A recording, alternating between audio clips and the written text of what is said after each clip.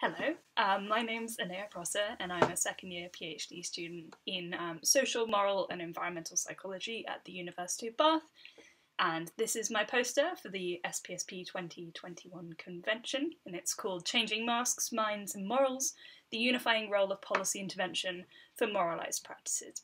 So just to give an overview of what this is about, we need a lot of drastic and really rapid behaviour change to solve a lot of the problems that we face in society. So things like the climate crisis, if we don't act within the next sort of 10 years, if we don't drastically reduce our emissions in the next 10 years or so, we're going to set in motion a lot of feedback loops that are going to make it very difficult to reverse global warming in the long term.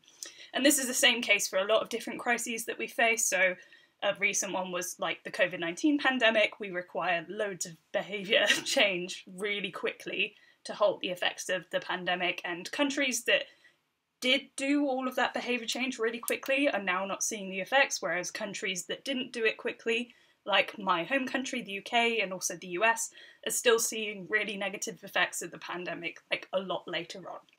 So we need to change behaviour.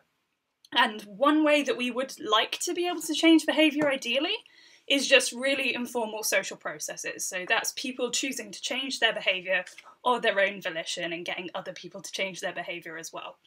And while that's a perfect kind of circumstance, often that doesn't happen quickly enough to make the differences that we need.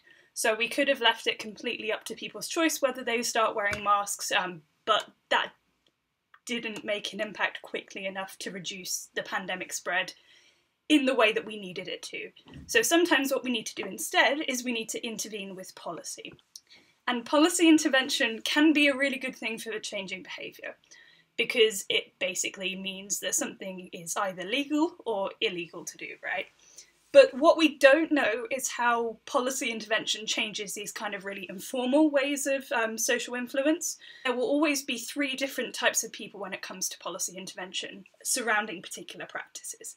There will be people that were committed to doing that practice before policy intervention came in. In the case of like eating meat, for example, these committed practitioners are vegans or vegetarians who don't need the policy to scaffold their own behaviour.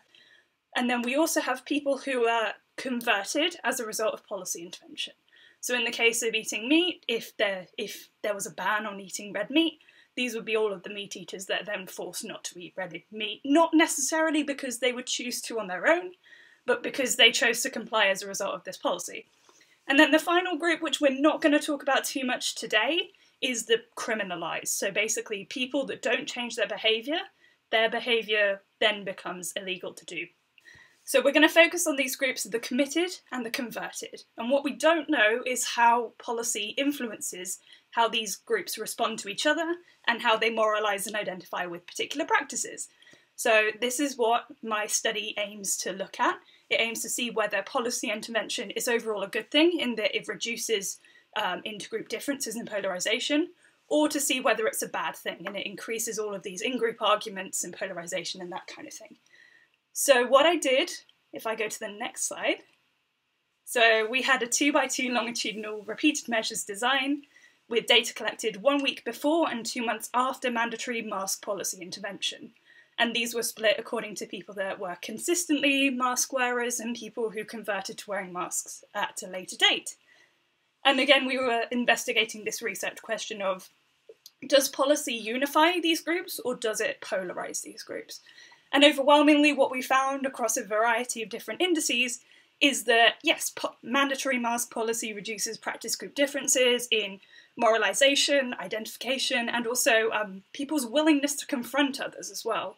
So we see that people who convert to wearing masks don't significantly differ in their moralisation of wearing masks to people who are committed the whole time, in their identification as well. And also people who converted to wearing masks were just as willing as those who were committed to wearing masks from the beginning to confront a friend to wear a mask if they saw them not wearing a mask after policy intervention.